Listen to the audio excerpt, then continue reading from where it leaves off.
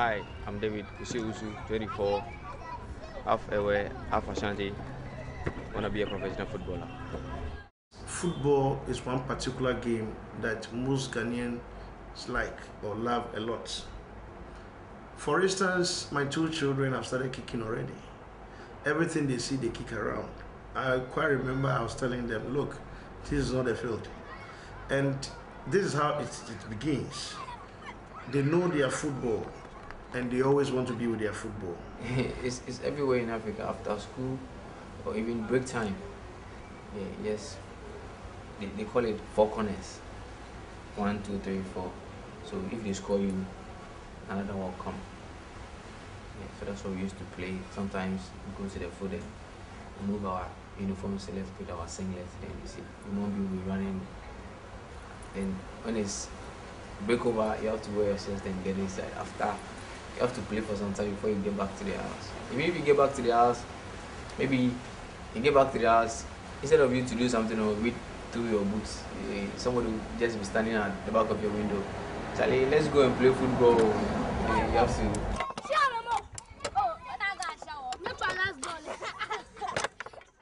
The youth today are looking at it from the different angle. It is now business. For that matter, they're looking at the money they can make out of it. It used to be the love of it. I want to be a football star. I want to be a football star. I want to be a footballer. Oh, my dream is to become a football star.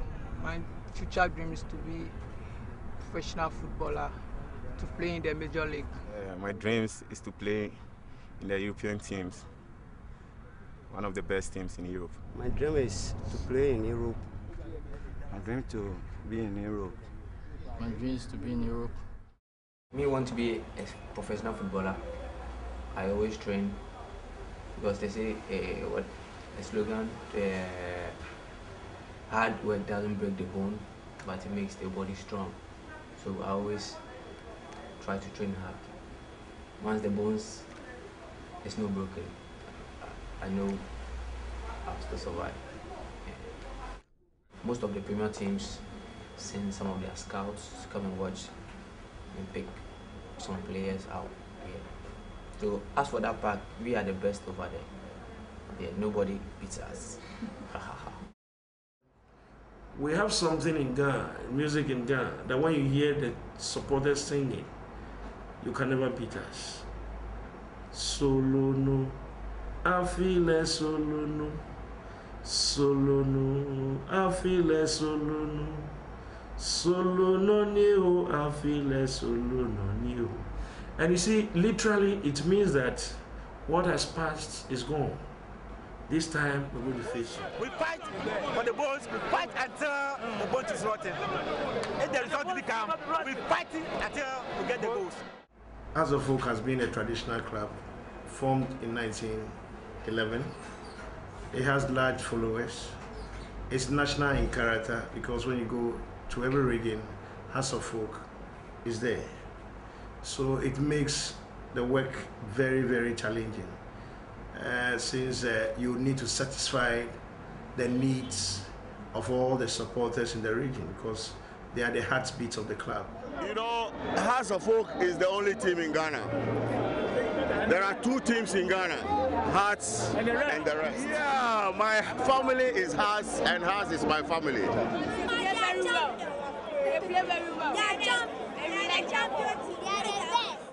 And we win more matches than we lose. So you can see that this is the only club that has won the league 6 consecutive years.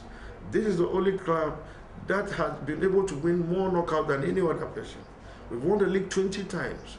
As Asante Kotoko claimed, they've won 21, but 3 of them are abridged. You understand? So anything could have happened. This is a club that has won the first Confederation Cup in Africa. And this is a club that has won the Super Cup and the Champions League. Only club from Ghana that have done that. So people would like to associate with such achievements. So a lot of motivation comes in. Because if you're a player, you want to win a trophy. Coming to House of Folk, you know that you will get it, and that will motivate them to come. Ghanaian football is very special. sometimes, but sometimes too it's awful. After training, if there is something else to do, you have to do to get money. Yeah. The player needs to have his basic facilities to be able to play better. Use the right shin guard, use the right boots, eat the balanced diet. The person himself is already dropped out. The person himself is coming from a broken home. The person himself the parents are against him being a footballer. Our parents always would like you to be either a doctor or a lawyer, and they have that kind of mentality, forgetting that you also have your own talent that you want to develop. When you have a family meeting, you all go to your mom's place and he comes, hey, Kwesi, you just stop playing the football and go and get some work to you. That's what they say. Actually, we didn't grow up much in like say, people used to say in our slogan that about like there was money in the house, so we didn't, not that, but we at least we have to work hard to survive.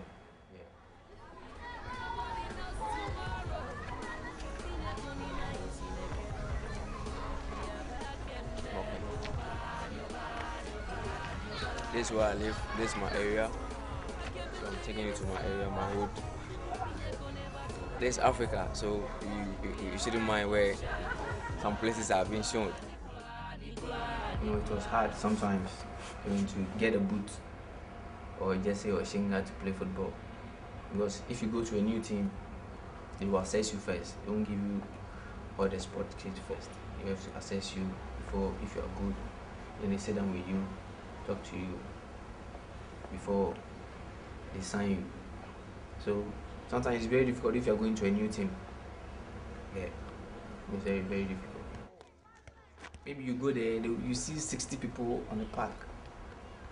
60 people come to train. Maybe they'll pick 23 or 25. So if you have the talent and you don't have the connections, you still stay back. Sometimes they know you are good, but they won't pick you. Yeah, because maybe you just came there through somebody. Some of the coaches too, they call it brown envelope. Brown envelope. It's money, that's what they call it, the brown envelope. Because they put money inside, and if they come, oh coach, do you take this, and then they give it to you. So that, like, if the coach is coming to select, he will select the person who he brought, or maybe the player himself gave the coach the money for him to be selected. As I was saying, this is my crib. This is where I used to live. Okay.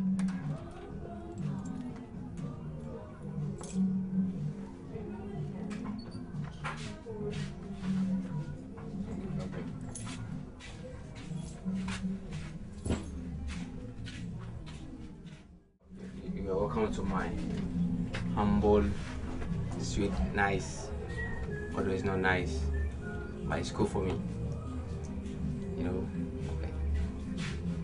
These are my gallons. I used to fetch water because, you know, they lock the tap sometimes, so you have to get water. It's Beckham. Yes, LA Galaxy.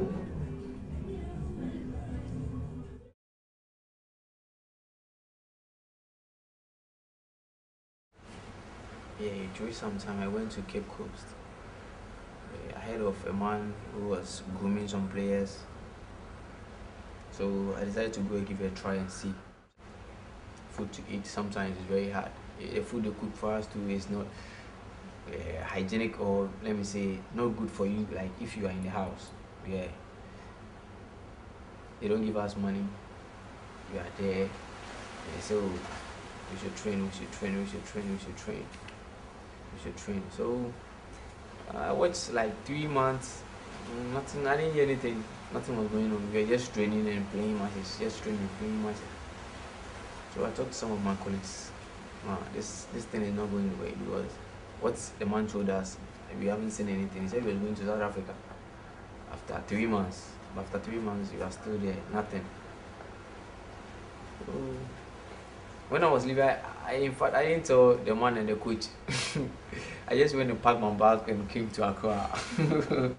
But when I came, people were talking to me, why have I stopped playing football? Have I stopped playing football? So no, but I wasn't training because almost like 3 months back Cape Coast, I was training like like we're going to play World Cup. It was very bad. So when I came, I haven't trained. So people were asking me if I stopped playing football, if I stopped playing football. I said, oh no, I haven't stopped. So I shouldn't stop, I should keep on, I should pray. So listening to people and knowing I can do that, I just started training and by God's grace, everything is okay. People see it as a religion. They follow it passionately. People weep, be it from whatever social level. The last time we lost a match, I saw a police officer, a very senior police officer, weeping, and I felt sad. So millions of people's hearts are broken. Well, that is why we always tell the players, you are carrying millions of people's hearts, and you need to deliver them for them to be happy. Immediately you start working here, they tell you, as a player, they sit you down and say, look, this is a club with a large followers. This is a club that belongs to the elite group. This is a club you must respect everybody, irrespective of where they come from, because you find all of them across board. For instance, I'll give you an example. I just got down, I was entering my house. Somebody just came and said, excuse me, walk 50 meters and you find your player drinking over there. I walked and I saw them, you see. So they become like watchdogs within the environment and within the communities, and they make sure that you don't have your freedom. That doesn't make good for some of the players. Annoying now. Sometimes they don't even let you train on the training ground. But I hope, like outside, it's not like that. But yeah, they can come and stand on the training grounds and insult you, do you a lot of things up to place like that. Yeah. So yeah, it's just like the supporters who are not much more educated about how to support a team. Yeah, they just do what they like because they are supporting this team.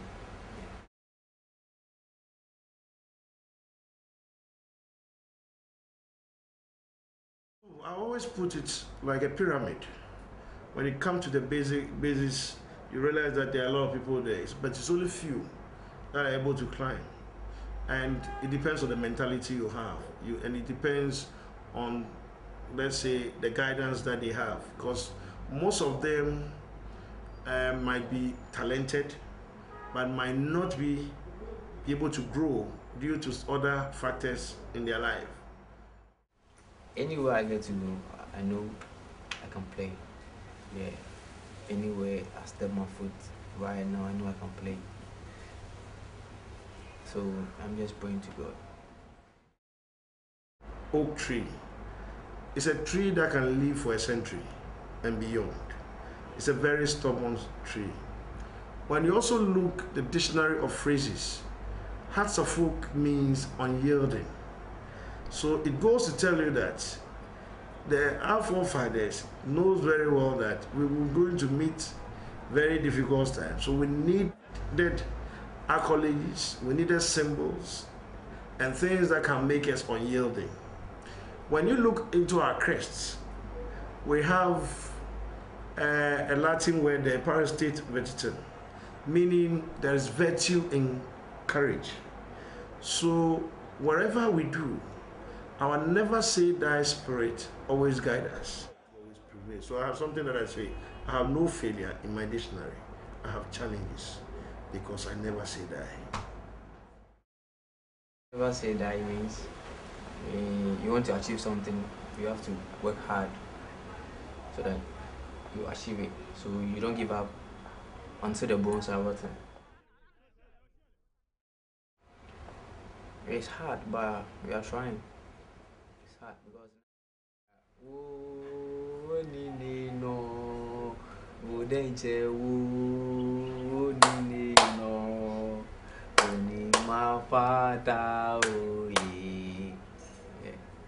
if you wait your hand, God will help you to go.